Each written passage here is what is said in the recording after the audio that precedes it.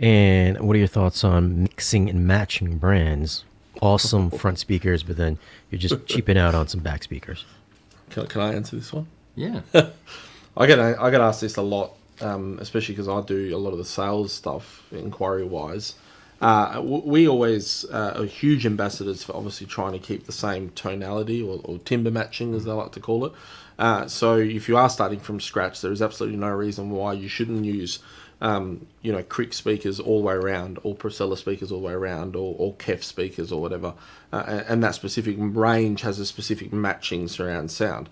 I always say to people, there's no point, if you're going to do this right, we don't want to start compromising, because as much as all these audio tracks are mixed fantastically these days, the last thing you want to start doing is cheapening out and buying some cheaper surrounds that are a different brand or a no brand or a generic brand. And I think it's very important to timbre match speakers and trying to keep everything in the same family. But it's a really good point. In an ideal world, left, centre, right, surrounds and everything would be identical. In some rooms we use the same speaker all the way around. We've done that, and it's great.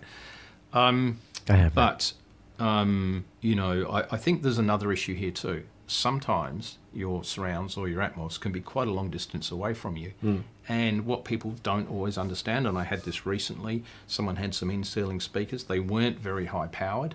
He had an exceptionally high ceiling, and so to get to the sound pressure level, the amount of power you needed to drive to the speaker was more than the speaker could bear. And I said to him, look, you're going to have to change these speakers. And he went, no, I'm not changing them. I'm like, but if you want to actually hear those speakers, if we want to get that heard at the listening position, you are going to destroy your speakers. And needless to say, that's exactly what happened. And he had to go out and replace the speakers anyway. And a lot of people don't realise the bigger the room, the more power you need to get from that speaker all the way over there to me over here in the sweet spot. And the sensitivity of that speaker versus what that amp is capable of, we work out power calculations, and we go, this isn't going to work. You need more power, or you need a more efficient speaker. And a lot of the time, people just buy packs, and the shop doesn't even know what room it's going into. And we touched on this last time. And the fact of the matter is, a lot of the time we see stuff that's not properly powered, and like what happened, the thing blew up. So you're either likely to, destroy something. In fact, this guy not only took out a speaker, but one of the channels on his amp, so it was an expensive process. But we did point that out. The other part of that is that even if the speaker doesn't destroy itself, if it's driven at such high levels, it will be distorting. So, a lot of people say, I can't hear my Atmos, I can't hear my surrounds. So you have to give some thought to how far are you driving that sound? What distance does it need to travel? Can it get there at the right sound pressure level, and can it be there undistorted?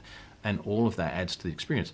However, we also understand that everybody has a budget, and so if you're going to start with good quality speakers, then your center speaker is critical. A lot of action happens at your center speaker.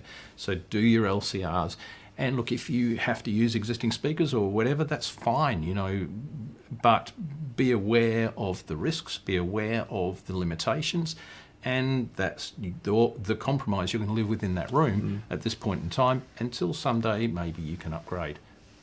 Just, eyes wide open, be aware of those limitations. But a lot of people, and in fact, a lot of people want, a couple of dB more out of their Atmos. Wow, 3 dB, that's a massive increase in power, for example. Yeah. And, so you're driving more power to your Atmos maybe than your LCRs now. And, so this all has to be considered. And there are a million brands out there. But yes, ideally, getting everything matched is the best.